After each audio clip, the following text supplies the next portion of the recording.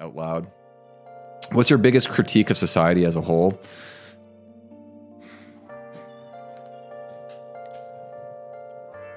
The infantilizing of adults, I think, is probably my biggest critique.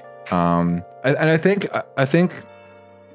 therapy has played a big role in this, where people have been trained by therapists to think that they have some special, unique issue that needs to be talked through and to get like medication. When like realistically, I think a lot of those issues end up being made up because what's the expression? When you're a hammer, everything becomes a nail, so to speak. You know what I mean? And if you're you know, a psychiatrist, I'm sure there's a lot of shitty psychiatrists. I've been to a couple before.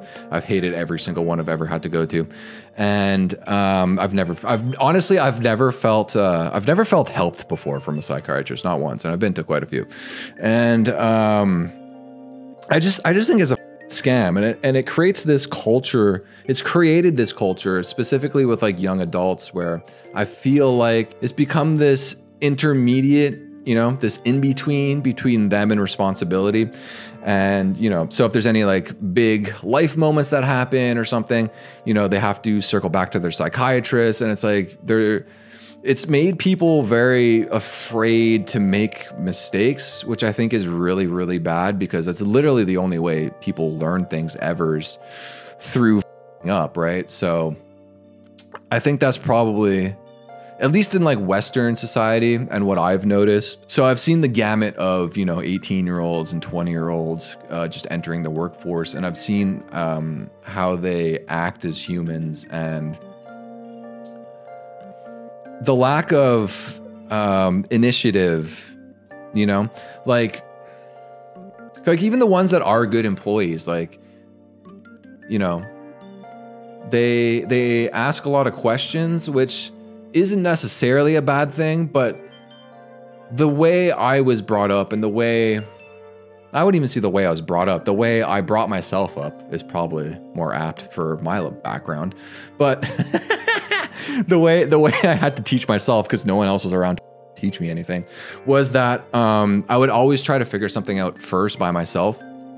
And then when I hit a wall and I absolutely didn't know what to do, then that's when I would go to people. I don't think going to people for help is necessarily a bad thing, but I think when your first instinct is to ask people for help, that's when I think it's a negative, because there is, like, if asking someone for help, you have to trust that the person helping you is good at teaching, because if not, or maybe if they have enough time, because if not, then they just end up doing it for you, and then you didn't learn anything, right?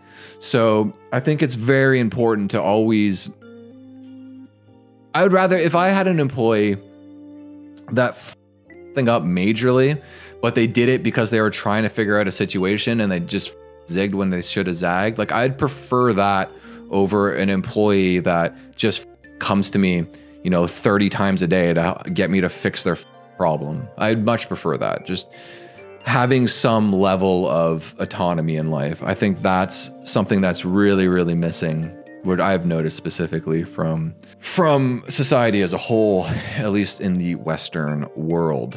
What's your biggest critique? Okay, I literally just read that one. What's your mother's maiden name? You. He's 68. You.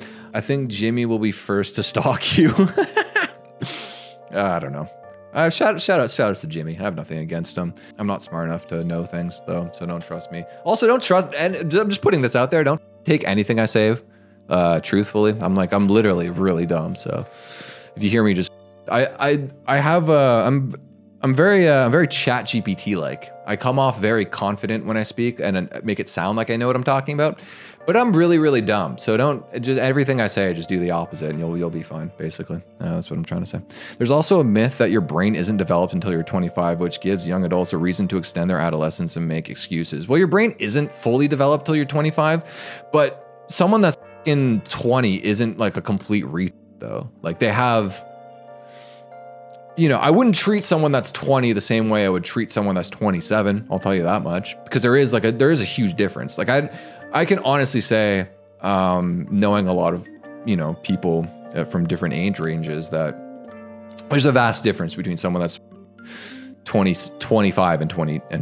There's like a huge difference. But I don't think someone that's 20 is someone that's 17. You know what I mean? I think there's a big growing period between like the ages of like 17 to 25, and some people go faster and some people grow slower. It's whatever, but you know, not every 22-year-old can run a company, but some can.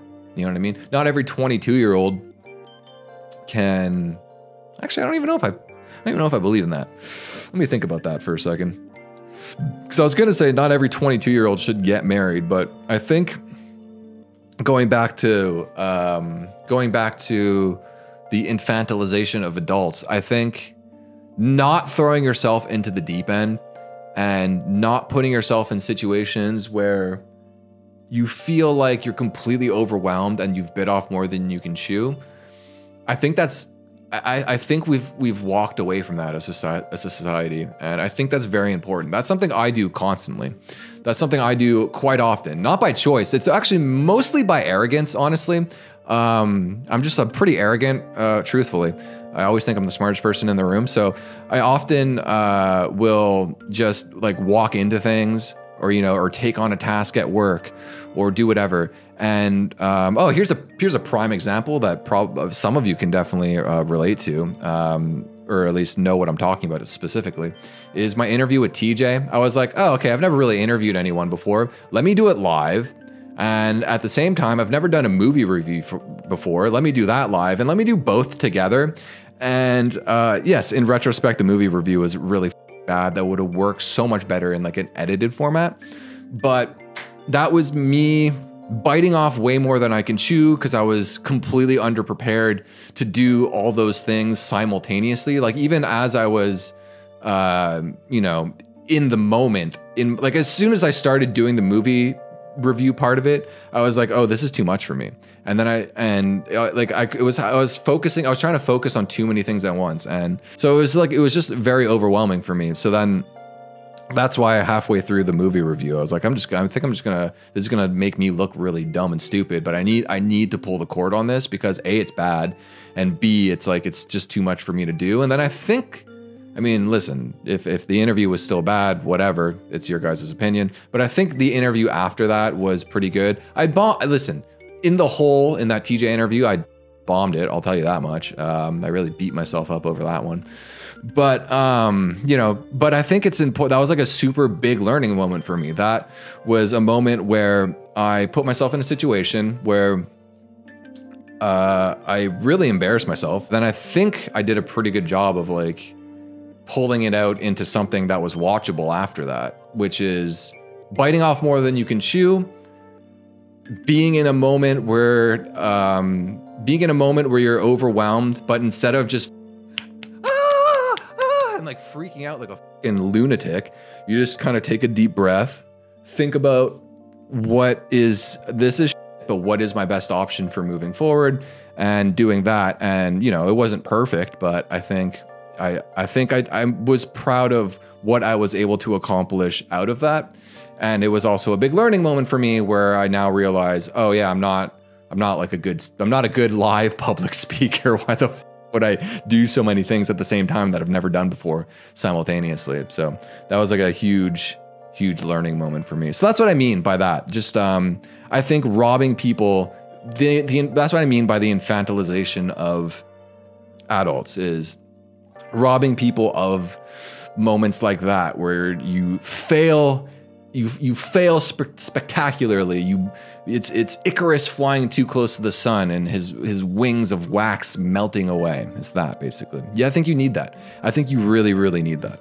I think that's super important as like an adult, like an actual adult, not these infantilized versions of what adults have become. P-Jam says, bro, I feel what you said about asking for help too quickly. I'm an apprentice in a trade, and I've learned so much more when having to figure things out myself, as opposed to asking the older guys. Yeah, that's exactly it. And it's okay to fail. You know what I mean? The idea is, as you f enough times, you start to figure out where the threshold is of like, oh, if I'm up too much and I go past this threshold, there's a good chance I'm gonna mega something up. So then when you get to that threshold, that's when you ask for help. And it's just, but you won't know where those lines are until you try it for yourself. And you know, the more you do it yourself, the further and further that threshold becomes greater and greater, because you start gaining more experience. Reputation tarnished, viewership tanked, Barbie Jeep saved it. Yo, Barbie Jeep was actually pretty sick though. For anyone that stuck around, we watched Barbie Jeep. I'll show you 2 seconds of it. Barbie Jeep is the shit. I legit, it's my dream. It's not my, I mean, it's not actually that. It's not my dream, but Barbie Jeep racing is one of my favorite. I'm seriously considering going to the next one and doing like interviews and shit, like almost like a Brandon Buckingham type shit. But the whole idea is like you get like those plastic children Barbie Jeeps, and you just go to an extremely dangerously steep hill in Texas where there's like 4,000 or 5,000 people just hanging out, and you basically just try and get it as far down as you can without dying. That's the sport. Here it comes. And then, so the clock's still running even though he crashed, so he has to run and grab it and bring it across the line, and that's when your time ends. So it's just whoever has the best time. It's the fucking coolest shit ever. Let me just mute that for a sec while I read. I'll let you guys watch that while I read some of these comments. I don't know what you were embarrassed yourself in the interview.